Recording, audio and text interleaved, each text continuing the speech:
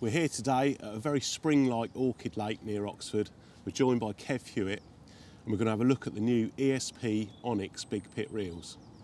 Now, it's another reel on the market. It's our first venture into carp reels, but it's got a few interesting features that make it a very practical tool for carp fishing.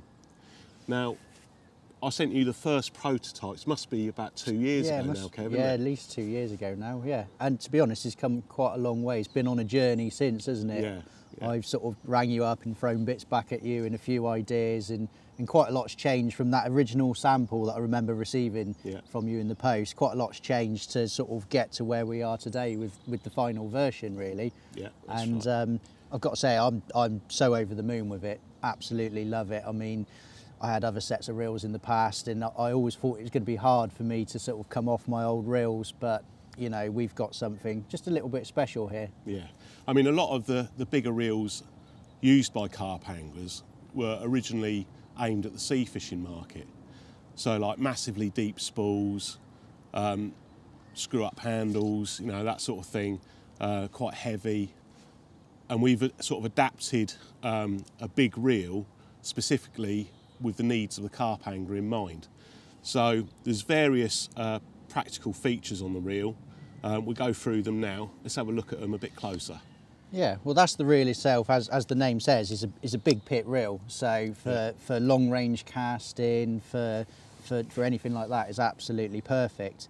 And let's talk about the handle to start off. This is something that we changed, you know, a few times throughout the process of testing, and obviously we made a nice folding handle. So you just pop the button in and fold it in. So everyone loves a folding handle. That's right. You know, it's so easy to pack away.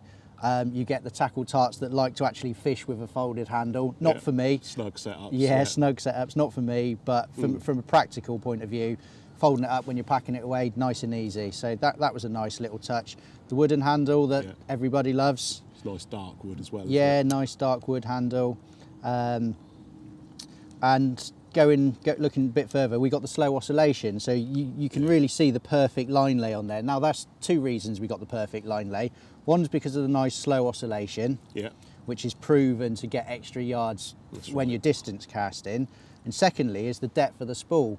Now again, from the first sample that you sent me with a real big deep spool that I had to put like 600 metres of line on or so, we've gone down to, well, to start off with, the reel comes with two spools, we've decided. Right. So you get a spare spool and the spool that's on the reel. So you've got a shallow spool, which we specifically designed to fit sort of 320 metres of 10-pound line, basically. So the reason behind it, most lines come on 1,000 metre spools nowadays.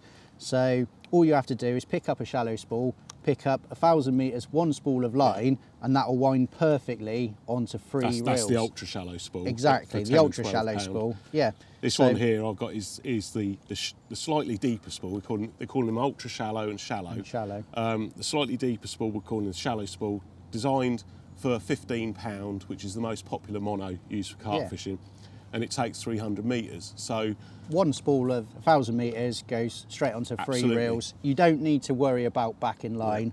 And so it's got a few advantages. You don't need to judge your backing line and end up short on your last reel. You don't need to buy two spools of line just to do three reels, which can be quite costly on the sort of the premium monos. And I guess the other key feature is that because it's got the shallow spool, you don't have to put much line on it, so there's less weight to the reel, and it also helps with the line lay. You know, you get that perfect line lay every time because you're not stacking loads of line up upon line. Well, what you sometimes get if you've got backing underneath your mono is that it's like a fairly spongy substrate, and the mono on top just beds in and digs in and digs in, doesn't it? And then if you're chucking long, you get so far down the spool and then it's starting to snag up, isn't it? Yeah, we've all been there. We've all had it. No matter what quality of reel, even top end reels, it happens if you've got too deep a spool. So that's completely eradicated with the shallow spool. So I love that idea. In fact, it was probably my idea, I believe. I don't know, Quite you possibly, might have been, Kev, you were thinking about the same thing as well, but I certainly come to you with the idea of having the shallow spool, that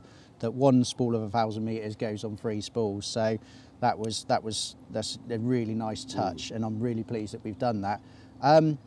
going on to the drag system. Yeah. Now, we've got a rapid lockdown drag, so it's half a turn from being sort of bait runner mode into half a turn into being tight for playing fish, and I love that. That's my kind of drag. I much prefer that. I've been sold on that for a number of years, and that's how I wanted the reel to go. But I know you said that quite a few people, and yourself included, prefer to have like a slower drag, a fine drag as such. So basically the reel comes with 2 different drag adjusters. So you can use whichever one you prefer.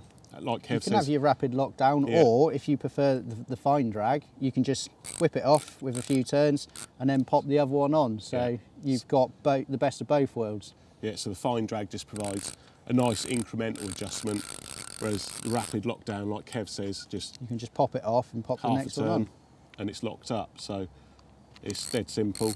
But it's, you know, horses for courses, whichever you prefer. We provide both options. Yeah. Another key thing that I know from our initial sample was the line clip. Now, I wasn't overly happy with the line clip. The line was pinging out of it at times, and so that was something I'd come to you and said, we need to work on that. And you've made a few adjustments, and now the line clip's perfect. So you can just tuck the line behind it, and it doesn't damage the line whatsoever. That's what I like about it. Sometimes, you know, on some of the old reels, you hit the clip, and when you unclip it, you can feel that damage in the line. Whereas with this one, there's no damage in the line. Even on the finer lines, it's fine, isn't it? So. Yeah, finer line. I mean, I use the £10 for long range fishing with a shock leader, and £15 for like most of my fishing, and it doesn't damage the line at all. It's just a really good clip. What we did was we moulded a little plastic component, like a little back plate, behind the stainless line clip, and it's got a little raised cleat on it, which the sort of line clicks over, so you get a nice satisfying click without damaging the line at all. So it's a nice secure line clip, but without any damage to the line. It's also a nice fast retrieve. It's got a good ratio, good gear ratio on it for a quick retrieve. So when you're fishing at range, you're not having to wind in for ages. It's roughly a metre of line per turn of the handle it retrieves. The gears, machine brass gears, it's going to last a long time, nice and durable. Nice chunky anti-reverse lever on the back, so you're not sort of fumbling around under the reel trying to find the anti-reverse if you want to play fish off the back wind, as I do. Finish in black with nice little subtle red decals, so it's a really classy looking reel and looks good on any setup. Yeah, I mean, overall, just generally from using it for the past 2 years, it's just really smooth, you know, nice and quiet, silent reel, really nice and smooth. The clutch is immaculate, and that you know, that last long term that I've been using it, the clutch has been perfect, and overall it really is a casting tool at the end of the day. If you want to be hitting those further distances, then this is definitely the reel to go for, and it's not going to break the bank either. It's really, really well priced, and it's definitely going to be set to be a winner. I mean, I used to use the Dyer Emblems quite a lot, which is a relatively small spooled reel compared to this, and just the extra distance I'm getting using one of these is so noticeable with minimal effort as well. It's that long cone spool just makes such a difference with the superb line lay as well to your distance casting. So yeah, we've developed a big pit reel. You've tested it to death, haven't you? I mean, how many big fish have you caught over the last 2 years? a good number. A couple of 50s included. Yeah, definitely. A couple of 50s and a few 40s, and yeah, it's perfect for my type of fishing. Not a lot more I can say about it. Brilliant. So that's the new ESP Onyx Big Pit Reel. Excellent value for money with some really nice features that make it a perfect carp fishing reel.